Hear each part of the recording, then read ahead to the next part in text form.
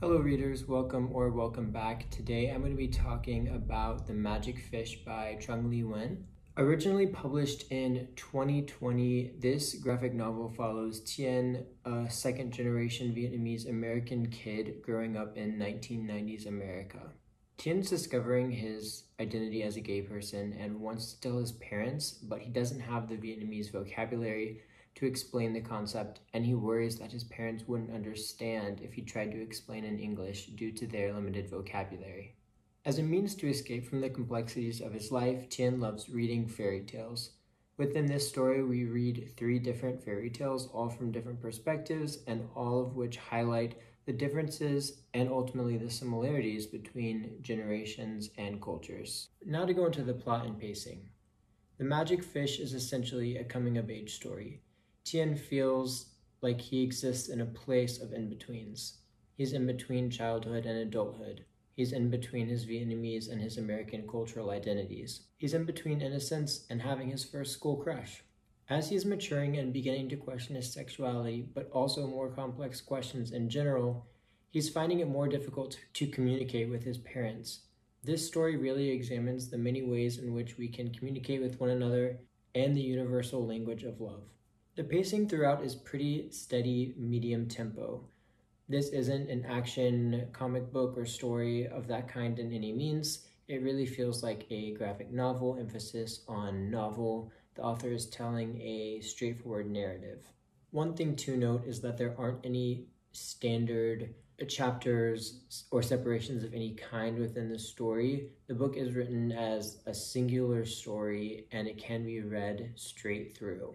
Now to go on to the characters. So firstly, we have Tien, who's a second-generation American kid navigating growing up. He's our main character throughout. The other main character in the story is Tien's mom, Hien. She's a first-generation Vietnamese American. She and Tien's father both work full-time and want Tien to live a happy childhood. She left her home and family around the time of the Vietnam War.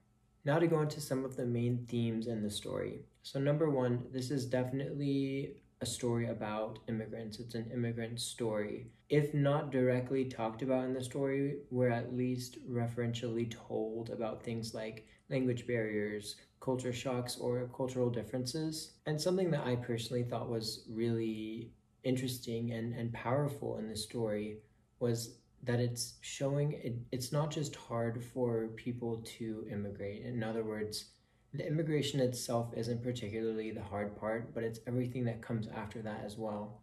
Learning about new cultural customs, language barriers, finding steady work and income, or simply trying to find your new identity within a place that you weren't born into, and sharing that experience with your children as well. The second major theme kind of running throughout the story that I wanted to touch on was this idea of the magic of stories, and specifically fairy tales, at least for Tien. While reading The Magic Fish, we really learn that stories span cultures, generations, and identities. And I don't want to give away too much, but we see throughout that stories can also act as powerful unifiers. They inspire children to dream of possibility. They impart lessons of what life can be, and they ultimately show the similarities between humans. Now to talk about some of the good and bad elements of the story. So firstly, I have to say the art in this I thought was absolutely beautiful. The line work is simple but very clean. There's simple color washing techniques applied so that the paneling it isn't overbearing to you, but the color is very effective and enriches the story and the depth of the imagery presented. Color also actually plays a pretty big part in the story in terms of showing you different perspectives, different viewpoints, and it's a way to help you distinguish what specifically is going on throughout. I think it's also worth noting that for the majority of the story, the author actually hand drew and painted the majority of the panels, which I think is super impressive, especially considering the really precise art style that is utilized throughout. Next, I thought overall the story was just really accessible. It wasn't too dark, it wasn't too heavy, it wasn't, very difficult to read, very easily digestible. I think the audience appeal for this could be really huge. It could be for kids to read and enjoy. It could be for adults. It could really be for any age, because I feel like in a lot of ways there's kind of something for everyone and lessons to be imparted here that anybody could understand and appreciate. The only other note here would be the story in itself is fairly simple, but I don't think that's necessarily a bad thing. The simplicity certainly has a kind of charming quality to it, and it almost reminds you of the peace of mind of being a kid. Now to go into my final thoughts. So as you can probably tell from everything I've said so far, I thought this was a really beautiful story. The storytelling was really great.